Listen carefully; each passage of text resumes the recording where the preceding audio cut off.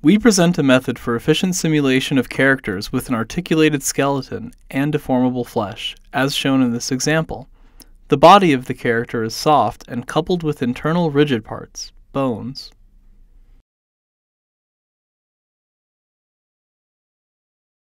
Our method is also suitable for simulating creatures such as this snail, which has a rigid shell and a soft body.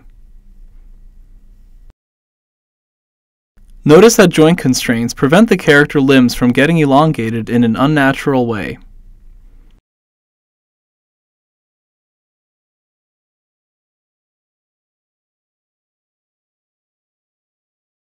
Here, a floating mermaid features a deformable tail, but its upper body contains a human-like skeleton.